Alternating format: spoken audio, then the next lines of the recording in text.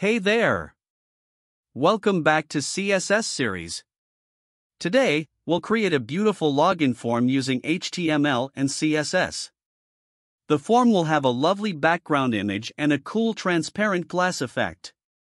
It will consist of two input fields, one for the username and the other for the password, both adorned with icons. We'll also include a Remember Me checkbox and a Forgot Password text. To complete the form, we'll add a login button and a text for users who don't have an account yet.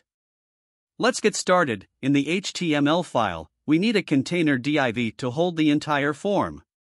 We'll give it the class name container. Inside this div, we'll place a form element with the heading login. Then, we'll create another div with the class input box to contain the input field for the username. Create an input field with the type set to text. We'll set the placeholder to username and also make this field required, meaning users must input something before submitting the form. Copy the code for the username input and paste it below to create the password input. Don't forget to change the type to password and update the placeholder accordingly. Next, let's add the Remember Me and Forgot Password section. Create a div element with the class name Remember Forgot. Inside this, put a label element. Within the label, insert an input tag with the type checkbox. Then, write the text Remember Me as the label's content. After the label, add an anchor tag with the text Forgot Password. The result includes a Remember Me text with a checkbox and a Forgot Password text. Now, we'll create a login button using the button element. The button has the text login. Finally, we need a line of don't have an account after the login button, so make another div with the class name register link. Inside this div, create a paragraph element with the text don't have an account. After that, we need to add a link. Take an anchor tag with the text register. And that's it. We are almost done with the login form. The only thing remaining is to add icons for the username and password fields. Go to Google and search for Font Awesome CDN link. Click on the site that provides the Font Awesome CDN link and copy the code they provide. Now, go back to your HTML file and locate the head section. In this section, add a link tag and paste the copied Font Awesome CDN code here. This step ensures that we've added Font Awesome to our HTML file, allowing us to use icons in our form. Return to Google and visit the Font Awesome site. Search for the user icon and select the desired one. Copy the HTML code provided for the user icon. Go back to your HTML file and find the head section where you have the username input tag. After this input tag, paste the previously copied HTML code for the user icon. Similarly, search for the password icon on the Font Awesome site. Select this one. Copy the corresponding HTML code. Paste the copied code here after the password input tag for the password icon. This will add the icon next to the password field. With these steps completed, your HTML code is now finished. It's time to apply some CSS to make the elements look good. Open your CSS file and use the universal selector star to target all elements. Apply margin 0, padding 0, and box sizing, border box. This will make your form take up the whole page without any default margins and paddings. Set the font for the form using the font family property. Choose Montserrat Sans Serif as the font style. Now, link this Montserrat font from the Google Fonts site. Go to Google and search for Google Fonts. Open this website. Search for the Montserrat font. Click on the Montserrat font to view all available sizes and styles. For each size and style you want to use, click on it to select it. Once you've selected all the sizes and styles you want, copy the provided code. Go back to your CSS file and paste the copied code at the top of the CSS file.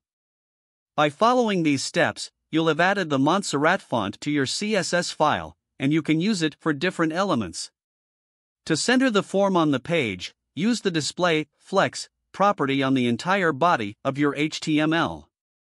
Then, add the Justify Content, Center, and Align Items, Center, properties.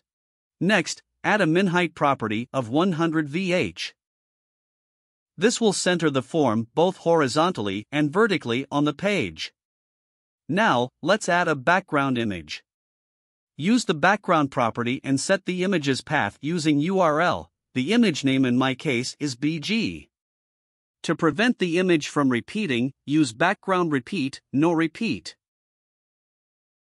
Setting background size, cover, will make the image cover the whole page, and background position, center, will keep it centered. Great, the image has been applied as the background perfectly. Now, we can proceed further. Let's style the form container. Copy the class name and paste it into your CSS. Specify the width of the container, for example, 400 pixels. Set the background to tomato and the font color to white. Apply border radius 10 px to round the corners. Add padding of 40 pixels from all sides. Create a 3-pixel solid border with a white color and set the opacity to 0.2.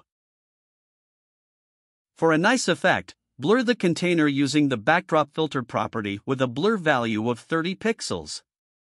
Additionally, add a box shadow of 0.030 px and copy the same color. Now, change the background color to transparent to see the result of the backdrop filter property. Let's style the heading and make its size 36 pixels. To center it, use Text Align, Center. Our login heading is at the center of the container and the font size 36 px.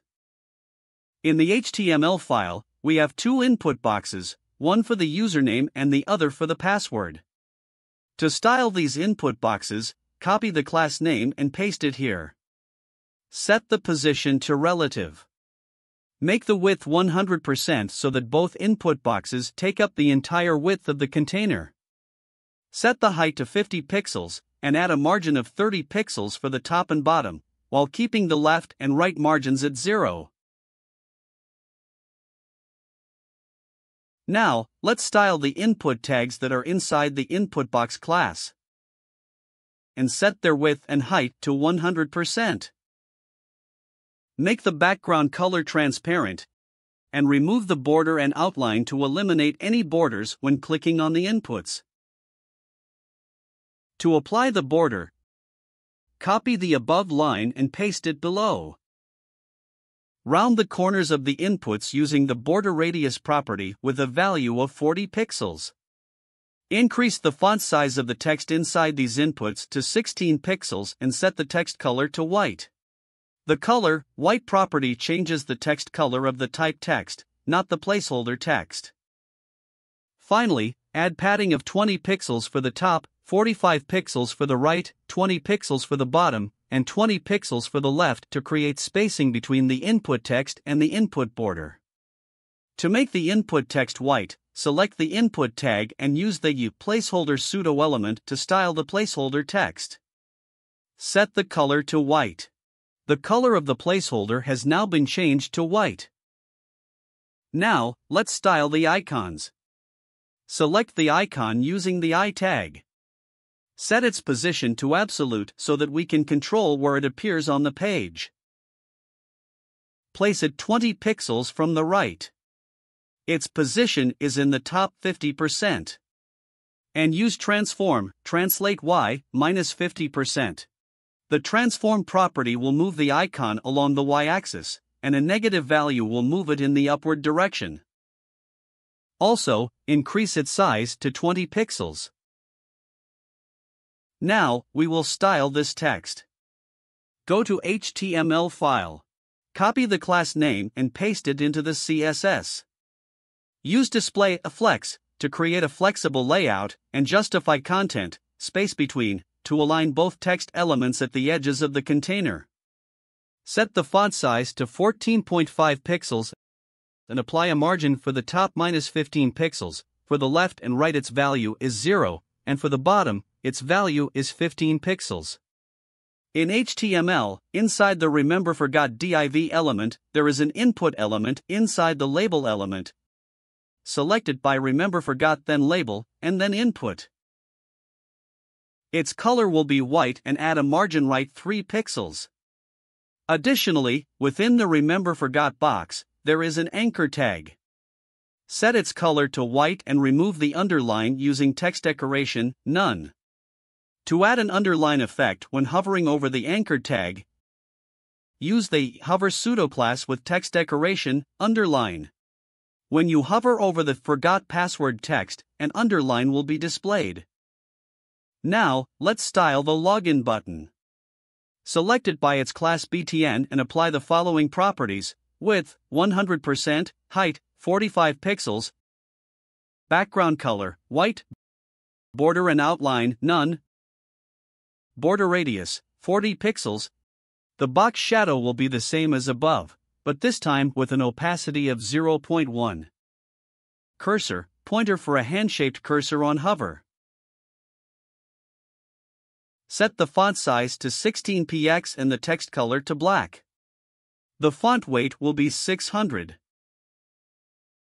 Take the container class and then go to HTML.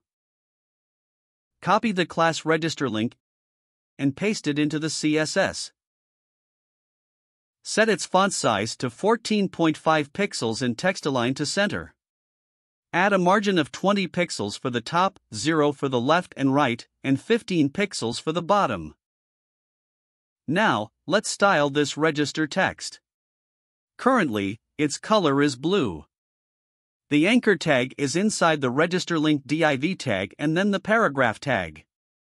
So, select it by register link, then p tag, and then anchor tag. Color, white. Text decoration, none. And font weight, 600. Finally, our login form is ready and looks awesome. If you find this video helpful, please like, subscribe to my channel, and press the bell icon for future video updates.